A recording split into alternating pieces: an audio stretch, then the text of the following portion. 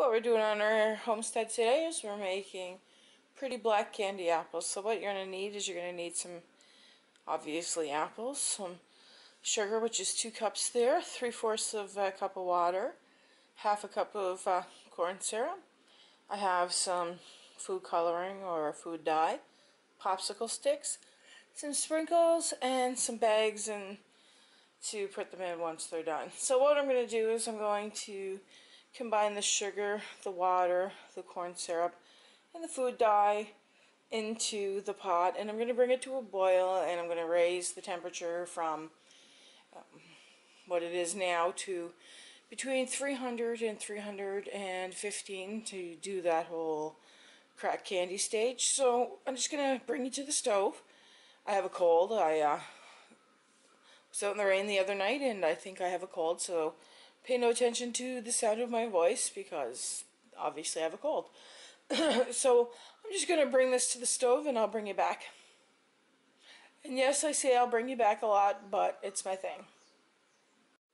2 cups of sugar.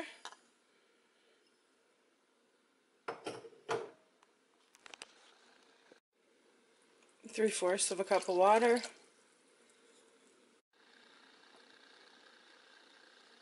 Half a cup of corn syrup.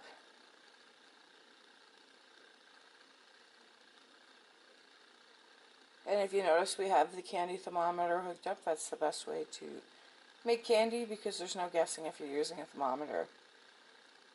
Same with meat. If you're cooking meat, you should probably use a thermometer if you want to be completely accurate because you don't want to take any chances. So, just going to grab the food coloring, which we're using black because I want to make black candy apples today.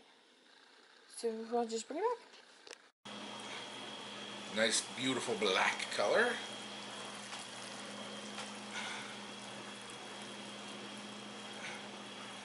Ooh, it looks like a witch's cauldron. Isn't that appetizing? Okay. So what we're just going to do now is make sure your apples are covered in the black candy. And then we're just going to put them on the sheet right here that we already have lined with the parchment paper. So we're just going to continue. So after they sit for a few